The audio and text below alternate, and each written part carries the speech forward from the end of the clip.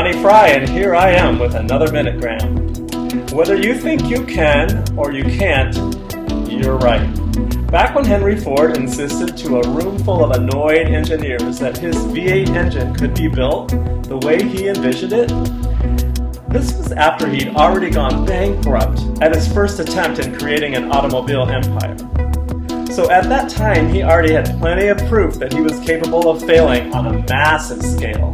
But his faith in himself and his vision was so strong that he stuck with it, in spite of the evidence all around him that pointed to Big Fat Loser. And he became one of the most successful entrepreneurs of all time.